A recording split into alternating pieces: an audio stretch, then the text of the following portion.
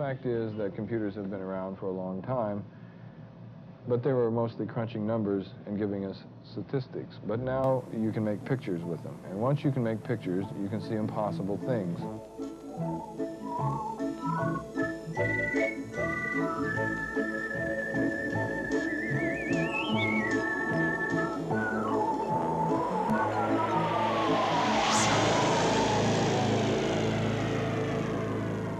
What we do is use the technology to make it look as if we were really someplace and really shot it. That's what our goals are in terms of technology, is to not draw attention to it, but in fact to create the illusion for the moviegoer, and for us when we go to the films, that we're sucked up by the story and don't pay attention to the techniques of the effects.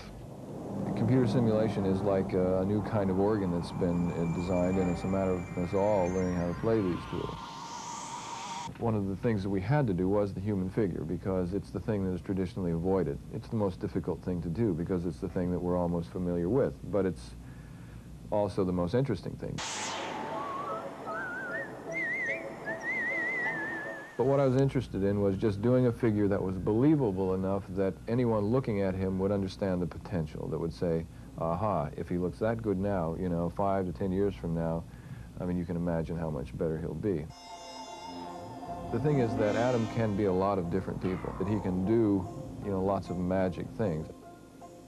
I would really like to get him an agent, you know.